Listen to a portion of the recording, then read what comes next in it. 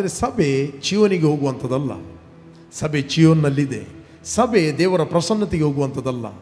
ಸಭೆ ಆಲ್ರೆಡಿ ದೇವರ ಪ್ರಸನ್ನತೆಯಲ್ಲಿದೆ. ಆದರೆ ಸಭೆ ನಂಬಿಕೆಯಿಂದ ನಂಬಿಕೆಗೆ ಹೋಗುತ್ತದೆ, ಮಹಿಮೆಯಿಂದ ಮಹಿಮೆಗೆ ಹೋಗುತ್ತದೆ, ಪ್ರಭಾವದಿಂದ ಅಧಿಕ ಪ್ರಭಾವಕ್ಕೆ ಹೋಗುತ್ತದೆ, ಜ್ಞಾನದಿಂದ ಜ್ಞಾನಕ್ಕೆ ಹೋಗುತ್ತದೆ, ಬೆಳಕಿನಿಂದ ಹೈಯರ್ ಬೆಳಕಿಗೆ ಹೋಗುತ್ತದೆ. Light to greater light. Praise God. But ಸಭೆ ಚಿಯೋನ್ನಲ್ಲಿ ಇದೆ.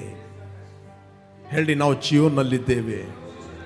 ಚಿಯೋನಿನ ಯಾವ ನಿವಾಸಿ ಕೂಡ ತಾನು ಅಸ್ವಸ್ಥನೆಂದು ಹೇಳುವುದೇ ಇಲ್ಲ. ಅಲ್ಲಿ ಅವರ ಪಾಪವು ಪರಿಹಾರವಾಗುವುದು ಇದೆ. That was ಪ್ರಾಫೆಟಿಕ್. ಅದು ಪ್ರವಾದನ ವಾಕ್ಯವಾಗಿತ್ತು.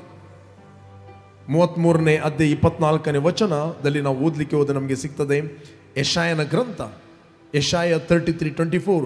ಚಿಯೋನಿನ ಯಾವ ನಿವಾಸಿಯು ತಾನು ಅಸ್ವಸ್ಥನೆಂದು ಹೇಳನು. ಅಲ್ಲಿ ಜನರ ಪಾಪವು ಪರಿಹಾರವಾಗುವುದು. ಯಾವಾಗ ಪರಿಹಾರವಾಗುವುದು? ನಾವಿನ್ನು ಚಿಯೋನಿಗೆ ಹೋಗುವವರ? ಬೈಬಲ್ ಹೇಳುತ್ತದೆ, ನಾವು ಪಾಪದ ಪಾಲಿಗೆ ಸತ್ತು ನೀತಿವಂತರಾಗಿ ಜೀವಿಸುವಂತೆ ನಮ್ಮ ಪಾಪಗಳನ್ನು ತಾನೇ ತನ್ನ ದೇಹದ ಮೇಲೆ ಹೊತ್ತುಕೊಂಡು ಹೋಗಿ ಆತನ ಬಾಸುಂಡೆಗಳಿಂದ ನಮಗೆ ಗುಣವಾಯಿತು. ತಾನೇ ತನ್ನ ದೇಹದ ಮೇಲೆ ಹೊತ್ತುಕೊಂಡು ಹೋಗಿ ಮರದ ಕಂಬಕ್ಕೆ ಹೇರಿದನು. ಆತನ ಬಾಸುಂಡೆಗಳಿಂದ ನಮಗೆ ಗುಣವಾಯಿತು.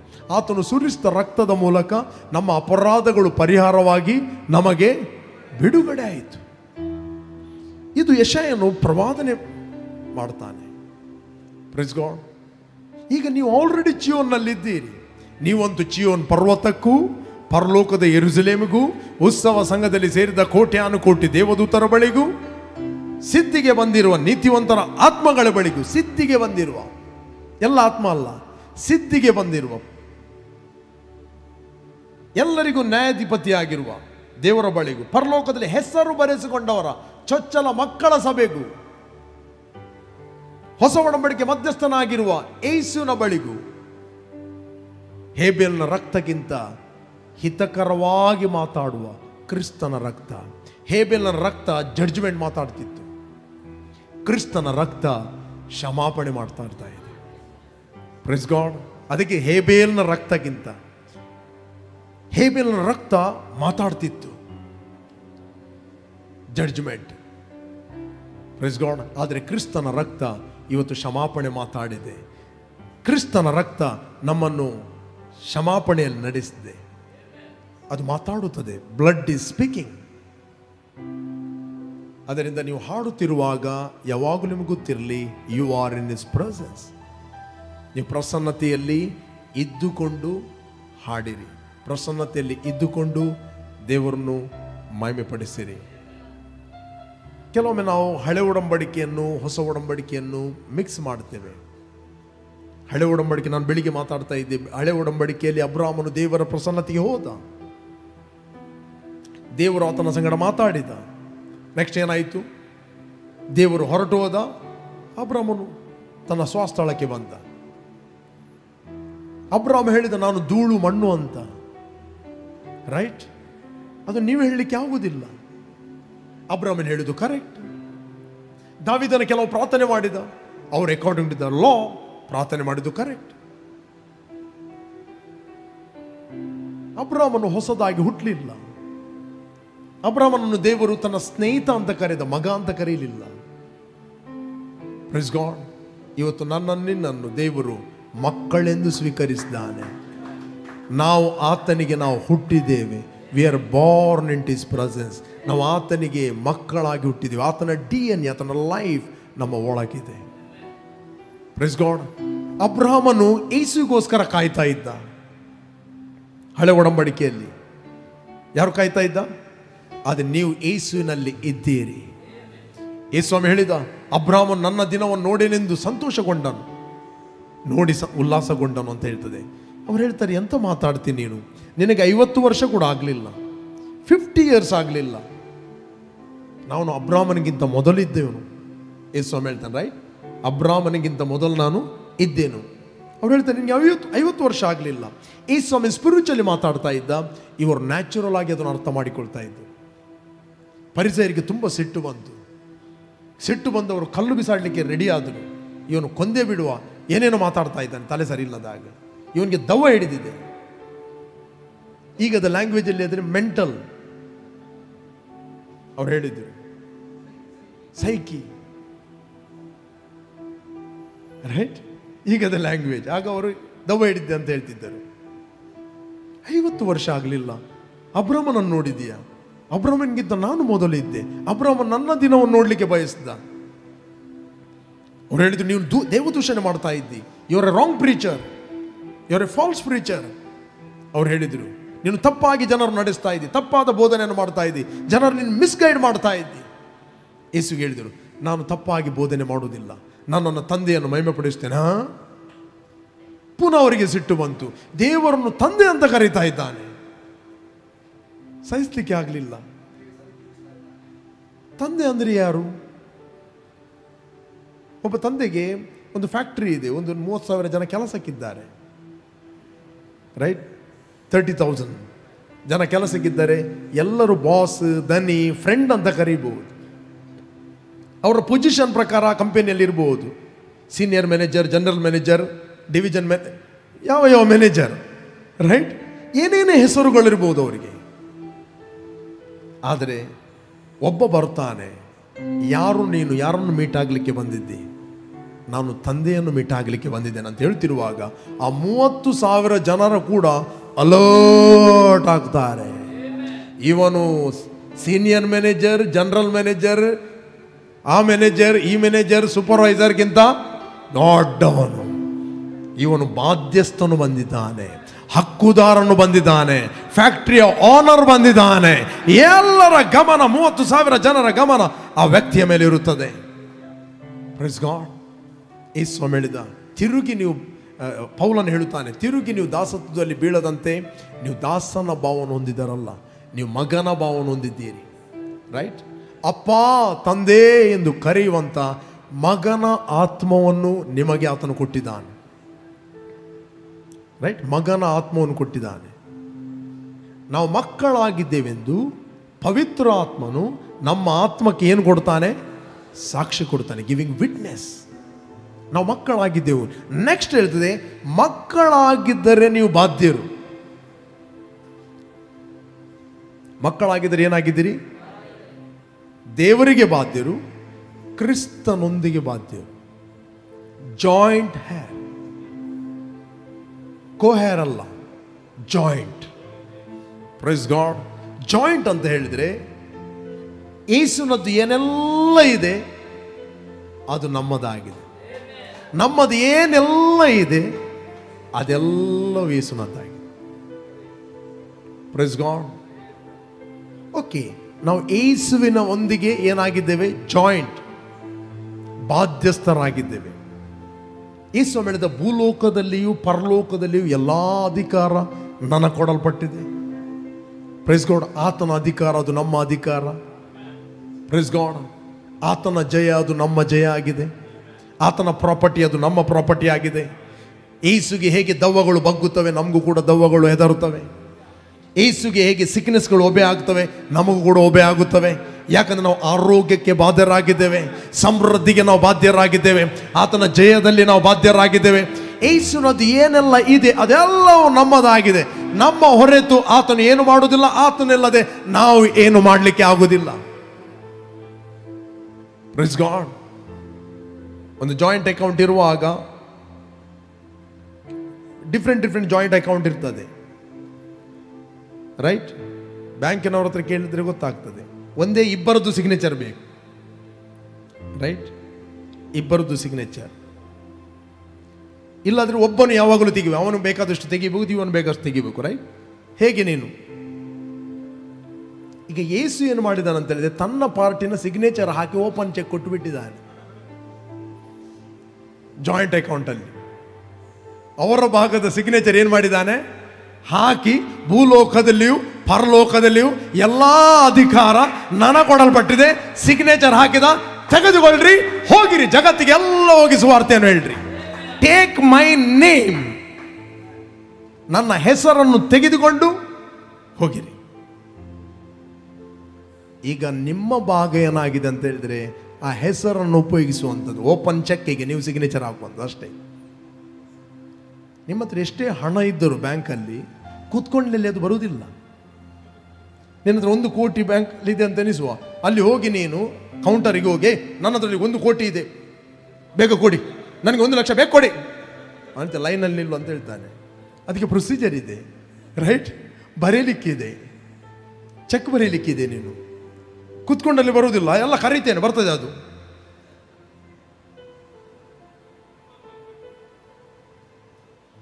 ಹಲೋ, ಕೇಳ್ತಾ ಇದ್ದೀರಾ? Principal is A principal. Kingdom of god ಅಲ್ಲಿ ಕೂಡ ಅದೇ ರೀತಿ ಪ್ರಿನ್ಸಿಪಲ್ ಇದೆ, ರೈಟ್?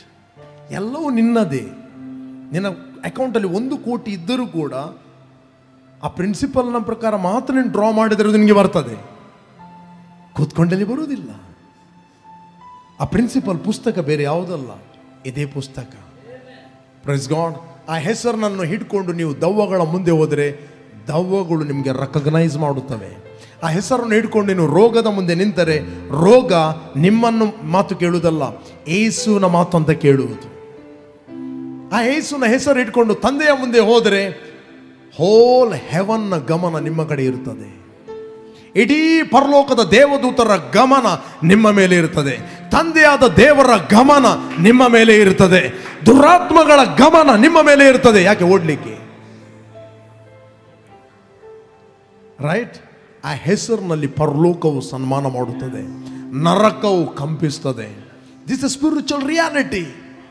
ನಿಮಗೆ ಗೊತ್ತಿದೆಯೋ ಗೊತ್ತಿಲ್ವೋ, but spiritual reality. When you take that name, ಯೇಸು, ನನ್ನ ಹೆಸರಿನಲ್ಲಿ ನೀವು ತಂದೆಯನ್ನು ಏನು ಬೇಕಾದರೂ ಕೇಳಿರಿ. ಹಳೆ ಒಡಂಬಡಿಕೆಯಲ್ಲೇ ದೇವರಿಲ್ಲ ಅಂತ ಹೇಳಲಿಲ್ಲ, ಫ್ರೆಂಡಿಗೆ ಇಲ್ಲ ಅಂತ ಹೇಳಿದ, ಮಕ್ಕಳಿಗಿಲ್ಲ ಅಂತ ಹೇಳ್ತಾನ. ಯೇಸು ಸ್ವಾಮಿ ಎಷ್ಟು ಹೆಚ್ಚಾಗಿ ತಂದೆಯ ಹೃದಯವನ್ನು ಪ್ರಕಟಿಸಿದ. ಕೆಟ್ಟವರಾದ ನೀವು ನಿಮ್ಮ ಮಕ್ಕಳಿಗೆ ಒಳ್ಳೆಯ ಪದಾರ್ಥಗಳನ್ನು ಕೊಡಲಿಕ್ಕೆ ಗೊತ್ತಿದ್ದರೆ ಒಳ್ಳೆಯವನಾಗಿರುವ ನಿಮ್ಮ ತಂದೆ ಎಷ್ಟೋ ಹೆಚ್ಚಾಗಿ ಪವಿತ್ರಾತ್ಮನನ್ನು, ಆತನ ವರಗಳನ್ನು ನಿಮಗೆ ಕೊಡಲಿಕ್ಕಿಲ್ಲ. Is A good father. ಆತನು ಒಳ್ಳೆಯ ತಂದೆಯಾಗಿದ್ದಾನೆ. ಹಳೆ ಒಡಂಬಡಿಕೆಯಲ್ಲಿ ನಾವು ಓದ್ತೇವೆ, ರೈಟ್? ಸೊದೋಮ ಗೊಮೋರ ಅದನ್ನು ನಾಶ ಮಾಡಲಿಕ್ಕಿದ್ದರು ದೇವರು. ಸಡನ್ಲಿ ದೇವರು ಹೇಳಿದರು, ನಾನು ಏನೇ ಮಾಡಬೇಕಾದ್ರೆ ನನ್ನ ಸ್ನೇಹಿತನಾದ ಅಬ್ರಾಹ್ಮನಿಗೆ ತಿಳಿಸಿದೆ ಹೇಗೆ ಮಾಡಲಿಕ್ಕೆ ಆಗ್ತದೆ. I want to share my heart. ಅಬ್ರಾಹ್ಮನೇ, ನಾನು ಇದನ್ನು ಡಿಸ್ಟ್ರಾಯ್ ಮಾಡ್ತೇನೆ. ಅಬ್ರಾಹ್ಮ ಹೇಳಿದ, ಸ್ವಾಮಿ ಹೇಗೆ ನೀವು ಡಿಸ್ಟ್ರಾಯ್ ಮಾಡುತ್ತೀ? ಕೆಟ್ಟವರೊಟ್ಟಿಗೆ ನೀತಿವಂತರನ್ನು ಕೂಡ ನೀನು ತೆಗಿತೀಯಾ? ಎಷ್ಟು ಅಲ್ಲಿ ಒಳ್ಳೆಯ ವ್ಯಕ್ತಿ ಇದ್ದಾರೆ, ಅವರು ನೀನು ತೆಗಿತೀಯಾ? ಅದಕ್ಕೆ ಬೈಬಲ್ ಹೇಳುತ್ತದೆ, ದೇವರು ಮಳೆ ಸುರಿಸುವಾಗ ಕೆಟ್ಟವರ ಮೇಲೂ ಒಳ್ಳೆಯವರ ಮೇಲೂ ಮಳೆಯನ್ನು ಸುರಿಸ್ತಾನೆ. Praise God. ನೀತಿವಂತರ ಮೇಲೂ ಅನೀತಿವಂತರ ಮೇಲೂ ಮಳೆ ಸುರಿಸ್ತಾನೆ. ಆತನು ಉಪಕಾರ ನೆನೆಸದವರಿಗೂ ಕೂಡ ಉಪಕಾರಿ ಅಂತ. ಅಬ್ರಾಮ ಕೇಳ್ತಾನೆ, ಓನ್ಲಿ 50 ಜನ ಇದ್ದರೆ ನೀನು ಇದನ್ನು ಉಳಿಸ್ತೀಯಾ? ಓಕೆ, ದೇವರು ಹೇಳಿದ ಉಳಿಸ್ತೇನೆ. ಓದಿ ಜನಸಿಸ್ 18:24. ಓಕೆ. ಒಂದು ವೇಳೆ ಆ ಊರೊಳಗೆ 50 ಮಂದಿ ಇದ್ದರು, ಅದರಲ್ಲಿ 50 ಮಂದಿ ನೀತಿವಂತರಿದ್ದರು, ಆ ಸ್ಥಳವನ್ನು ಉಳಿಸದೆ ನಾಶ ಮಾಡುವಿಯಾ? ಓಕೆ. ಆ ರೀತಿಯಾಗಿ ದುಷ್ಟರಿಗೂ ಶಿಷ್ಟರಿಗೂ ಭೇದ ಮಾಡದೆ ದುಷ್ಟರ ಸಂಗಡ ನೀತಿವಂತರನ್ನು ಸಂಹರಿಸುವುದು ನಿನ್ನಿಂದ ಎಂದಿಗೂ ಆಗಬಾರದು. ಸರ್ವ ಲೋಕಕ್ಕೆ ನ್ಯಾಯ ತೀರಿಸುವವನು ನ್ಯಾಯವನ್ನೇ ನಡೆಸುವನಲ್ಲವೇ ಎಂದು ಹೇಳಲು ಯೆಹೋವನು, ಓಕೆ, ಸೊದೋಮಿನಲ್ಲಿ 50 ಮಂದಿ ನೀತಿವಂತ ನನಗೆ ಸಿಕ್ಕಿದರೆ ಅವರ ನಿಮಿತ್ತ ಊರನ್ನೆಲ್ಲ ಉಳಿಸುವೆ ನಂದವನು. ನೆಕ್ಸ್ಟ್, ಅದಕ್ಕೆ ಅಬ್ರಾಮನು, ಇಗೋ ಮಣ್ಣು ಬೂದಿ ಆಗಿರುವ ನಾನು. ಅಬ್ರಾಮ ಪ್ರಾರ್ಥನೆ ಮಾಡಿದ. ಈ ಪ್ರಾರ್ಥನೆ ನೀವು ಮಾಡಲಿಕ್ಕೆ ಆಗ್ತದಾ? ಕಮಾನ್. ನಿಮಗೆ ಓದುವುದು ರಪ್ಪ ಸಿಗ್ತದೆ, ಪ್ರಸಂಗ ಕೇಳ್ತೀರಿ. ನಾವು ಮಣ್ಣು ಬೂದಿ ಹೇಳ್ಬಾರದು ಅಂತ. ಅಬ್ರಾಮಗಿಂತ ಇವನು ದೊಡ್ಡವನು. ಅಬ್ರಾಮನು ಹೇಳಿದ್ದು ಕರೆಕ್ಟ್. ಅವನು ಮಣ್ಣು ಬೂದಿ ಹೇಳಬೇಕು. ಅವನು ಬಾರ್ನ್ ಅಗೇನ್ ಆಗಲಿಲ್ಲ, ಅವನು ಹೊಸದಾಗಿ ಹುಟ್ಟಲಿಲ್ಲ, ಅವನು ದೇವರ ಮಗನಾಗಿ ಹುಟ್ಟಲಿಲ್ಲ. ಅವನು ಯಾವ ಆಧಾರದ ಮೇಲೆ ಹೇಳಿದ? ಜನಸಿಸ್ 3:17 18 ವರ್ಸ್. ಮತ್ತೆ ಪುನಃ ಇಲ್ಲಿ ಬರುವ ಜನಸಿಸ್ 3:18 ವರ್ಸ್. ಆದಿಕಾಂಡ 3:18. 17ರಿಂದ ಓದುವ. ನೀನು ತಿರುಗಿ ಮಣ್ಣಿಗೆ ಸೇರುವ ತನಕ ಬೆವರುಡಿತ ಬೇಕಾದ ಆಹಾರವನ್ನು ಸಂಪಾದಿಸಬೇಕು. ನೀನು ಮಣ್ಣಿನಿಂದ ತೆಗೆಯಲ್ಪಟ್ಟವನಲ್ಲವೇ, ನೀನು ಮಣ್ಣೆ, ಪುನಃ ಮಣ್ಣಿಗೆ ಸೇರತಕ್ಕವನಾಗಿದೆ ಎಂದು ಹೇಳಿದನು. ದೇವರೇನು ಹೇಳಿದು ಆದಾಮನಿಗೆ? ನೀನು ಮಣ್ಣು. ಯಾಕೆ ಮಣ್ಣು ಹೇಳಿದ? ಕಮಾನ್ ಮಕ್ಕಳು ಕೇಳಿಲ್ಲಿ, ಯಾಕೆ ಮಣ್ಣು ಹೇಳಿದ? ಅವನ ಆತ್ಮಿಕ ಮನುಷ್ಯ, ಹ್ಯೂಮನ್ ಸ್ಪಿರಿಟ್, ದೇವರ ಅನ್ಯೋನ್ಯತೆಯನ್ನು ಕಳಕೊಂಡಿದ್ದಾನೆ. Death, realm of ಲೈಫಿನಿಂದ realm of ಡೆತ್ಗೆ ವರ್ಗಾವಣೆ ಆಗಿದ್ದಾನೆ. ಜೀವದ ಸ್ತರದಿಂದ ಆತನು ಮರಣದ ಸ್ತರದಲ್ಲಿ ಇದ್ದಾನೆ. ಒಬ್ಬ ಮನುಷ್ಯನಿಂದ ಪಾಪದಿಂದ ಮರಣ, ಎಲ್ಲ ಮನುಷ್ಯರು ಪಾಪ ಮಾಡಿದ್ದರಿಂದ ಮರಣವು ಎಲ್ಲರನ್ನೂ ಆವರಿಸಿತು. ಎಲ್ಲ ಮನುಷ್ಯರು ಪಾಪಿಗಳಾದರು, ಅದರಲ್ಲಿ ಅಬ್ರಹಾಮನು ಕೂಡ. ಕೇಳ್ತಾ ಇದೆಯಾ? ಅದಕ್ಕೋಸ್ಕರ ಅಬ್ರಹಾಮನು ಹೇಳ್ತಾನೆ, ನಾನು ಮಣ್ಣು ಧೂಳು ಆಗಿದ್ದೇನೆ. ರೈಟ್? ಇವತ್ತು ಬೋರ್ನಗೆನಾದ ವಿಶ್ವಾಸಿ ಹೇಳಲಿಕ್ಕೆ ಆಗುವುದಿಲ್ಲ. ಬೋರ್ನಗೆನಾದ ವಿಶ್ವಾಸಿಗಳು ದೇವರ ಮಕ್ಕಳಾಗಿದ್ದಾರೆ. ಓಕೆ, ನಾನು ಅದನ್ನು ಮುಂದೆ ಓದ್ತೇನೆ. ಇರಲಿ, ಇಲ್ಲಿ ಈ ವಿಷಯಕ್ಕೆ ಹೋಗುವ. 18, 25, 27. ಅದಕ್ಕೆ ಅಬ್ರಹಾಮನಿಗೋ, ಮಣ್ಣು ಬೂದಿಯೂ ಆಗಿರುವ ನಾನು ಸ್ವಾಮಿಯ ಸಂಗಡ ವಾದಿಸುವುದಕ್ಕೆ ಧೈರ್ಯಗೊಂಡಿದ್ದೇನೆ. Okay, next. ಒಂದು ವೇಳೆ 50 ಮಂದಿ ನೀತಿವಂತರಿಗೆ 5 ಮಂದಿ ಕಡಿಮೆಯಾಗಿದ್ದರು, ಮೆಲ್ಲ ಸ್ವಲ್ಪ ಜಾರಿಸಿದ 5 ಮಂದಿ. ದೇವರ ಹೃದಯ ಎಕ್ಸಾಕ್ಟ್ಲಿ ಪ್ರಕಟಿಸಿದ ಆತನು ಅಬ್ರಹಾಮನಲ್ಲ. ದೇವರ ಹೃದಯವನ್ನು ಎಕ್ಸಾಕ್ಟ್ಲಿ ಪ್ರಕಟಿಸಿದ ಆತನು ಯೇಸು ಸ್ವಾಮಿ. ರೈಟ್? ಇದು ಅಬ್ರಹಾಮನ ಅನುಭವ. ಒಂದು ವೇಳೆ 50 ಮಂದಿ ನೀತಿವಂತರಿಗೆ 5 ಮಂದಿ ಕಡಿಮೆಯಾಗಿದ್ದರು, 5 ಮಂದಿ ಕಡಿಮೆ ಆದ್ದಕ್ಕೆ ಪಟ್ಟಣವನ್ನೆಲ್ಲ ನಾಶ ಮಾಡುವೆ ಎಂದು ಹೇಳಲು ಯೆಹೋವನು, ಅಲ್ಲಿ 45 ಮಂದಿ ಸಿಕ್ಕಿದರೆ ಅದನ್ನು ನಾಶ ಮಾಡುವುದಿಲ್ಲ ಅಂದವನು. ನೆಕ್ಸ್ಟ್, ಕಮಾನ್, ಇದ್ದೀರಾ ಇಲ್ಲಿ? ಅಬ್ರಹಾಮನು ಆತನ ಸಂಗಡ ಇನ್ನೂ ಮಾತಾಡಿ, ಒಂದು ವೇಳೆ ಅಲ್ಲಿ 40 ಮಂದಿ ಸಿಕ್ಕಾರು ಎನ್ನಲು ಆತನು, 40 ಮಂದಿ ಸಿಕ್ಕಿದರೆ ಆ ಪಟ್ಟಣವನ್ನು ನಾಶ ಮಾಡುವುದಿಲ್ಲ ಅಂದವನು. ನೆಕ್ಸ್ಟ್, ಅಬ್ರಹಾಮನು, ಸ್ವಾಮಿ ಕೋಪ ಮಾಡಬಾರದು. ಆ್ಯಕ್ಚುಲಿ ಕೋಪ ಮಾಡಲಿಲ್ಲ, ಇವನೇ ಅನಿಸುವುದು ಕೋಪ ಮಾಡ್ತಾನೆ ಏನೋ ಅಂತ. ರೈಟ್? ಓಕೆ, ಅಬ್ರಹಾಮನು, ಸ್ವಾಮಿ ಕೋಪ ಮಾಡಬಾರದು, ಇನ್ನೂ ಮಾತಾಡ್ತೇನೆ. ಆ ಪಾತ್ರಲ್ಲ. ಒಂದು ವೇಳೆ 30 ಮಂದಿ ಅಲ್ಲಿ ಸಿಕ್ಕಾರು ಎನ್ನಲು ಆತನು, ಅಲ್ಲಿ 30 ಮಂದಿ ಸಿಕ್ಕಿದರೆ ಅದನ್ನು ನಾಶ ಮಾಡುವುದಿಲ್ಲ ಅಂತ. ಏನು ಆರ್ಗ್ಯುಮೆಂಟ್ ಇಲ್ಲ, ನೋಡುವ, ನಾಳೆ ಹೇಳ್ತೇನೆ. ಅಬ್ರಹಾಮ, ನಾಳೆ ಬಾ, ಡಿಸ್ಕಸ್ ಮಾಡಿ ನಾನು ಹೇಳ್ತೇನೆ. ಹೇಳಿಲ್ಲ, ಇಮ್ಮಿಡಿಯೇಟ್ಲಿ ದೇವರು ಹೇಳಿದ. Okay, done. ಓಕೆ, ಈಗ ನೆಕ್ಸ್ಟ್. ಅವನು, ಈಗೋ ಸ್ವಾಮಿಯ ಸಂಗಡ ಮಾತಾಡುವುದಕ್ಕೆ ಧೈರ್ಯಗೊಂಡಿದ್ದೇನೆ. ಸ್ವಾಮಿಯ ಸಂಗಡ ಮಾತಾಡೋದಕ್ಕೆ ಧೈರ್ಯಗೊಂಡಿದ್ದೇನೆ. ಒಂದು ವೇಳೆ 20 ಮಂದಿ ಅಲ್ಲಿ ಸಿಕ್ಕಾರು ಎನ್ನಲು ಆತನು, 20 ಮಂದಿ ಇದ್ದರೆ ಅವರ ನಿಮಿತ್ತ ಅದನ್ನು ಉಳಿಸುವೆನು, ನಾಶ ಮಾಡುವುದಿಲ್ಲ ಅಂದನು. Okay, next. ಅಬ್ರಹಾಮನು, ಸ್ವಾಮಿ ನಿನಗೆ ಸಿಟ್ಟಾಗಬಾರದು. ಓಕೆ, ಸಿಟ್ಟಾಗಬಾರದು, ಇನ್ನು ಒಂದು ಸಾರಿ ಮಾತಾಡುತ್ತೇನೆ, ಒಂದೇ ಸಾರಿ, ಲಾಸ್ಟ್ ಇದು, ಇನ್ನು ಬೇಡ. ಅವನಿಗೆ ಡೈರೆಕ್ಟ್ 1 ಜನ ಸಿಕ್ಕಿದ್ದಾರೆ ಅಂತ ಹೇಳ್ಬೋದಿತ್ತು. ಅಲ್ಲಿ ಲೋತ ಇದ್ದ. ಲಿಮಿಟ್ ಮಾಡಿದ್ದು ದೇವರಲ್ಲ, ಲಿಮಿಟ್ ಮಾಡಿದ್ದು ಅಬ್ರಹಾಮ. ದೇವರು ಹೇಳ್ತಾನೆ, ನನಗೆ ಒಬ್ಬ ಮನುಷ್ಯರೇ ಸಿಕ್ಕಿದರೆ ಸಾಕು. ಎಜೆಕಿಯಲ್ನಲ್ಲಿ ಹೇಳ್ತಾನೆ, ದೇಶ ರಕ್ಷಣೆಗೋಸ್ಕರ 1 ಮ್ಯಾನ್. Praise God. ಅಬ್ರಹಾಮನು, ಸ್ವಾಮಿ ನಿನಗೆ ಸಿಟ್ಟಾಗಬಾರದು, ಇನ್ನು ಒಂದೇ ಸಾರಿ ಮಾತಾಡುತ್ತೇನೆ. ಒಂದು ವೇಳೆ 10 ಮಂದಿ ಸಿಕ್ಕವರು ಎನ್ನಲು ಆತನು, 10 ಮಂದಿಯ ನಿಮಿತ್ತವು ಅದನ್ನು ಉಳಿಸುವೆನು, ನಾಶ ಮಾಡುವುದಿಲ್ಲ ಅಂತ. See what God's heart. ಹೇಗೆ ದೇವರ ಹೃದಯ. ಅಬ್ರಹಾಮನ ಒಂದು ಪ್ರಾರ್ಥನೆ ನೆಗ್ಲೆಕ್ಟ್ ಮಾಡಲಿಲ್ಲ. ಸಿ ನೆಕ್ಸ್ಟ್, ಯೆಹೋವನು ಅಬ್ರಹಾಮನ ಸಂಗಡ ಮಾತಾಡುವುದನ್ನು ಮುಗಿಸಿ, ಯೆಹೋವನು ಅಬ್ರಹಾಮನ ಸಂಗಡ ಮಾತಾಡುವುದನ್ನು ಮುಗಿಸಿ ಬಾಯ್ ಹೊರಟು ಹೋದನು. ಅಬ್ರಹಾಮನು ತನ್ನ ಸ್ಥಳಕ್ಕೆ ಹಿಂತಿರುಗಿ ಹೋದನು. ಸಿ, ಹಳೆ ಒಡಂಬಡಿಕೆಯಲ್ಲಿ ದೇವರ ಸನ್ನಿಧಿಗೆ ಹೋಗುವುದು, ದೇವರ ಸನ್ನಿಧಿಯಿಂದ ರಿಟರ್ನ್ ಬರುವುದು. ಹೊಸ ಒಡಂಬಡಿಕೆ ಹಾಗೆ ಅಲ್ಲ. ಹೊಸ ಒಡಂಬಡಿಕೆಯಲ್ಲಿ 6ನೇ ಅಧ್ಯಾಯ 16ನೇ ವಚನ ಓದಿರಿ. 2 ಕೊರಿಂಥಿಯನ್. ನಿನ್ನಯ ಸನ್ನಿಧಿಯಲ್ಲಿರುವೆ ನನ್ನೊಳ್ಳೆ ಕ್ರಿಯೆಗಳಿಂದಲ್ಲ,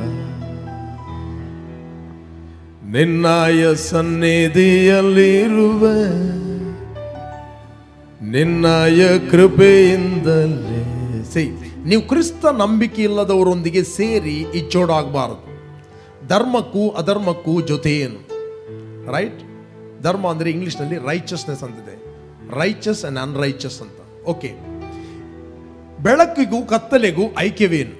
ಕ್ರಿಸ್ತನಿಗೂ ಸೈತಾನಿಗೂ ಒಡನಾಟವೇನು? ಬೆಳಕು ಅಂದರೆ ವಿಶ್ವಾಸಿ, ಕತ್ತಲೆ ಅಂದರೆ ಅವಿಶ್ವಾಸಿ. ಕ್ರಿಸ್ತನಿಗೂ ಸೈತಾನಿಗೂ ಒಡನಾಟವೇನು? ನಂಬುವವನಿಗೂ ನಂಬದೇ ಇರುವವನಿಗೂ ಪಾಲುಗಾರಿಕೆ ಏನು? ನೆಕ್ಸ್ಟ್,